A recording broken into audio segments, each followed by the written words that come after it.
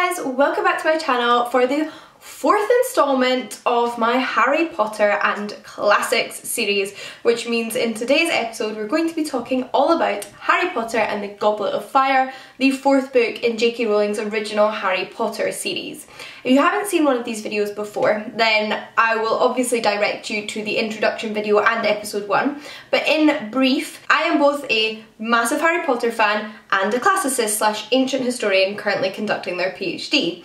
And one of the things that I am very aware of when reading and rereading the Harry Potter books is all of the references to characters from Greek and Roman myth as well as figures from Greek and Roman history. And in each of these videos I take you through one of the original 7 books and tell you all about the different characters and creatures that crop up in that book that are inspired by antiquity and tell you a little bit more about the myths and historical stories behind them. Now, you don't have to be a massive Harry Potter fan to watch these videos because they are all about introducing you to ancient history and classical mythology, but warnings, there may be small spoilers here and there. Naturally, I would recommend checking out the previous 3 videos in the series, but you can watch them independently, so do stick around for this one first. So something I can already say to you before getting into the figures in this video is that it is a very heavy on the monsters and creatures episode. A lot of new magical creatures are introduced in the 4th Harry Potter book, whether that be because of the Triwizard Tournament or Care of Magical Creatures.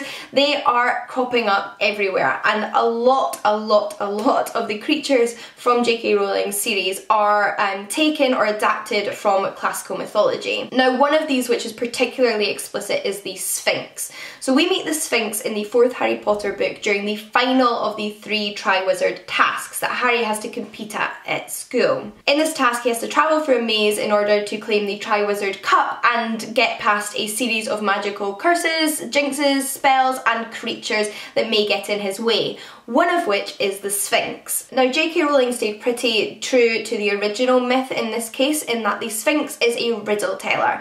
In order to get past the Sphinx and not be instead eaten by the Sphinx, Harry has to solve a riddle. Now, in Greek mythology, the Sphinx is a magical creature with the body of a lion and the head of a human, occasionally with the addition of wings. And just like in Harry Potter, those that cannot answer the Sphinx's riddles are destined to be eaten by the Sphinx. The Sphinx is actually a major part of the Oedipus myth. In this myth, Oedipus is the son of Queen Jocasta of Thebes. However, he is given away as a baby because of a prophecy that says he will kill his father and marry his mother. Naturally, his parents are not into that, so they get rid of him, but it's almost impossible to avoid the fate of a prophecy in Greek mythology, and Oedipus eventually travels to Thebes, unaware that this is his original homeland and that these are his parents, mistakenly kills his father, the king, and marries the king's widow, Jocasta, also his mother. Now, it takes many years before both characters discover that they are actually related to one another, and they have already had 4 children. Now, during his travel to Thebes, Oedipus comes across the Sphinx, which is guarding the city, and has to answer the Sphinx's riddle. Now, the riddle in Harry Potter is not the same as the riddle from the myth that becomes more popular in the sort of classical period of Greek mythology. In Harry Potter, of course, the riddle is all about a spider, whereas in mythology, the riddle is usually depicted as being what creature has 4 legs, then 2 legs and 3 legs, and Oedipus guesses right by answering man, who crawls as a baby, walks on 2 legs as a man, and then when he is older has a walking stick, aka 3 legs. And you can read about this in Apollodorus' Library of Greek Mythology. Now, like in Harry Potter, the Sphinx in the Oedipus myth has the face of a woman, but of course you're probably also familiar from the Sphinxes depicted in Egyptian architecture. Now, the Sphinx in Egyptian myth is much more commonly associated with the male face, so the most famous Sphinx, of course, that has the face of a man. And it's at this point where it's worth mentioning that the Sphinx is certainly not a creature solely associated with Greek myth. It is a creature that crops up in different forms in various different cultures' mythology, but as these videos are all about Harry Potter and the classics, I've decided to focus on the riddle-telling Sphinx of Greek mythology. If you would like to read more about the Oedipus myths, we have 3 plays surviving from the playwright Sophocles, following the characters of this myth: Antigone, Oedipus Rex and Oedipus at Colonos. There is of course also Apollodorus' Library of Greek Mythology that, as I already mentioned, includes the riddle of the Sphinx. Next Next up is two creatures, however, because I feel like they both draw elements from one particular creature from Greek mythology, and those are the merpeople and the vila. Both of these magical creatures we encounter for the first time in the Goblet of Fire. The vila we meet during the Quidditch World Cup as representatives or cheerleaders almost for the Bulgarian Quidditch team, and the merpeople we meet during the second task of the Triwizard Tournament, where Harry has to go into the lake in order to retrieve his friend Ron Weasley. Now, the creature that I associate with these merpeople and with the vila are sirens, and that's because of the sort of attractive nature of the vila that draws men to them, and the eerily beautiful voices of the merpeople. Sirens were creatures from Greek mythology who lulled sailors to their deaths by using their beautiful singing voices. They kind of hypnotized sailors with these songs, and they would sail into rocky outcrops that would be the end of them and their crew. One of the most famous incidents involving the sirens in Greek mythology is that involving Odysseus from Homer's Odyssey. So during Odysseus's travels back from the Trojan War, as he was one of the Greek soldiers that served on the Greek side of the army, it takes him a very long time to get home because of various different adventures he gets embroiled in. One of these is the encounter with the sirens. Now, Odysseus has been pre-warned that the sirens are coming up and that he needs to prepare himself and his crew in order to escape them. Now, Odysseus orders his men to stuff their ears with beeswax so that they won't be drawn in by the song of the sirens, but he asks them to tie him to the mast rather than stuffing his ears, and no matter how much he begs to be let loose and to go to the sirens, not to let him go.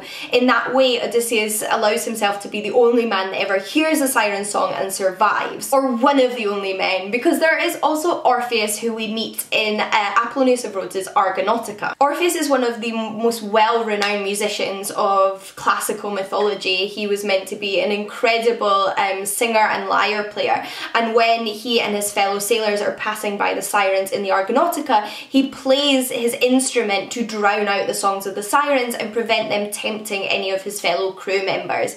Now, I guess in this sense they aren't actually hearing the sirens in that instance either, although it's a slightly different technique from what Odysseus used. Generally speaking, sirens are depicted as combinations of female figures and birds. Over time there has been more emphasis on the human female aspect of their look, but in some of the older depictions they have the heads of birds, not just wings. But I have one more magical creature to mention to you before I get on to a character that we haven't talked about yet. And for this I want to mention the Abraxan horses. So the Abraxan horses in Harry Potter and the Goblet of Fire are the horses which draw the magical flying carriage used by the headmistress and students of Beauxbaton, the French wizarding school, when they journey to Hogwarts for the Triwizard Tournament.